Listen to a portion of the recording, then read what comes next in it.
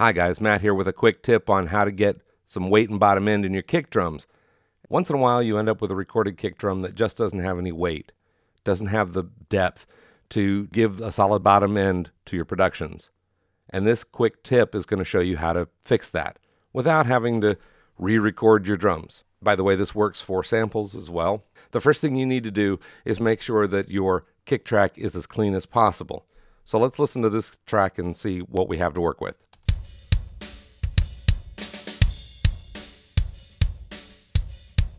That's a pretty noisy kick drum track. There's a lot of bleed from the snare and the hi-hats. So the first thing I'm going to do is use an expander to clean it up a bit. That's a lot better. Okay, once we have that cleaned up, the next thing we want to do is create an auxiliary track. You do that by right-clicking and adding a bus channel. Now the first thing you want to do in the bus channel is go down and find your tone generator and drop that on an insert. And the next thing you want to do is go get your gate, also built into Studio One, and drop that right beneath the tone generator. In the tone generator, the first thing you want to do is drop the level all the way down. You don't want your speakers exploding, and when it starts making noise, it could be very, very, very noisy. All right, so what we're aiming for is a sine wave that's somewhere between 40 and 80 hertz. So I'm just going to start, we'll call it 55. That should be a good starting place. And then go to your gate and bring your range all the way down to the left, to counterclockwise, and turn on your sidechain input. And also make sure you unselect the duck. It's automatically on. The duck is automatically engaged whenever you open gate. So just make sure you turn that off. Now the next thing we need to do is make sure that the kick drum feeds its signal to the gate to make it operate. So in the kick drum channel, you go to the sends, down to the side chains, and select the gate input. What that does is send this signal through here, through the send, to the sidechain input of the gate.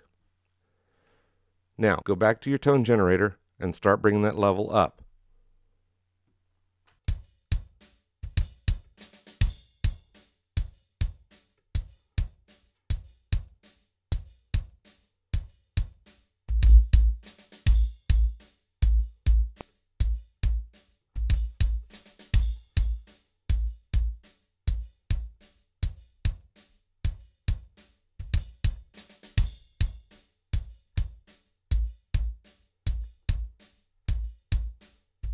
Once you have your level set, we can start adjusting the shape of the sine wave. And we do that in the gate.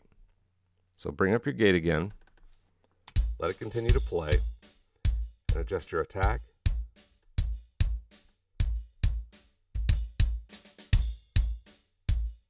A little punch here. And then the length, the release is entirely up to you. If you're going for an 808 type kick, give it a longer release. If not, make it a little shorter. And that can be layered under any kick drum, a rock kick drum or whatever, just to give it a little more weight. Here it is without it. Here it is with it.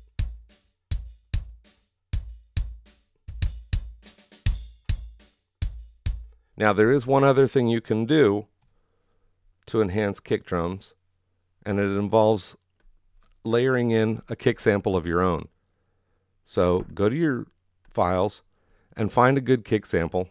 I'm going to use this one right here, and just drag it into a new track. Doesn't matter where. So what you want to do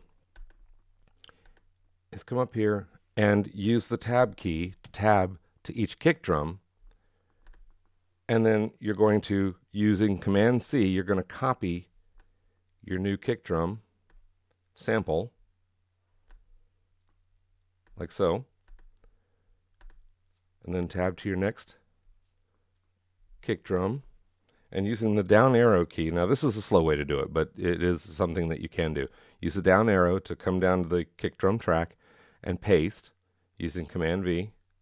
Then up again, hit your tab to the next kick drum, and then your down arrow and your Command V, and then up and tab and down and Command V. This is the slow way to do it, by the way. This is for us Neanderthals who like to do things the old hard way, but it is an option. Boom, boom, boom, boom. Now if you started back at the beginning, okay, that's a little loud, so we'll need to turn that down just a hair, like so.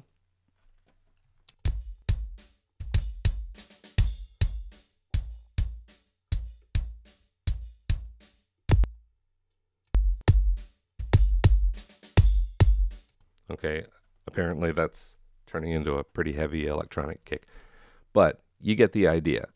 Adjust to taste, 2 different ways to enhance your kick drums in Studio One 3. This has been Matt. Until next time, go make great music.